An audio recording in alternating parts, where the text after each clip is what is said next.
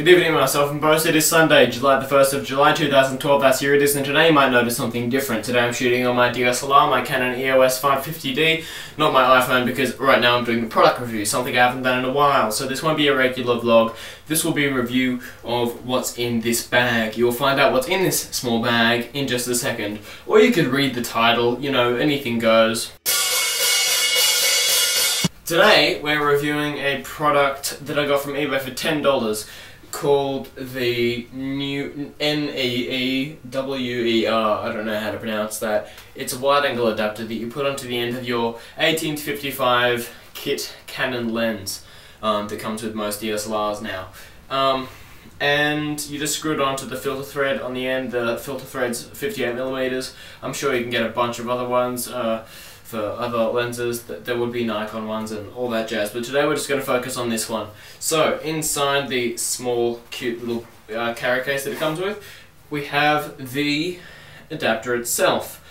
Okay, so let's inspect this. So on here you have two lens caps. There's one on this side that's just made out of some rubbery material, and then you have one that actually screws onto the filter thread on the other side, and then that just screws on to the lens itself. So let's see how that goes.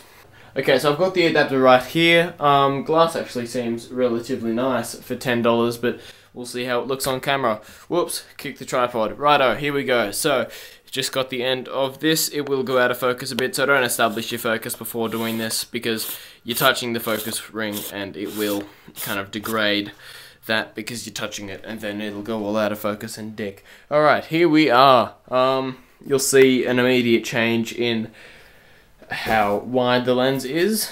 It seems pretty good. Yeah, all is well, except for a bit of vignetting around the side, but that can be easily fixed by zooming in slightly, and you've still got a relatively wide shot, or at least wider than the 18mm shot that you had before. You'll notice in the corners, like that destructible cow poster I have up there, might be a little bit distorted, but that's expectable when you buy $10 glass. But still, for that, I reckon it's pretty good. If you're into, you know, maybe skating, videography or photography, this might be good. It's a bit cheaper than a fisheye lens because it's not a special kind of lens, but it's still relatively wide.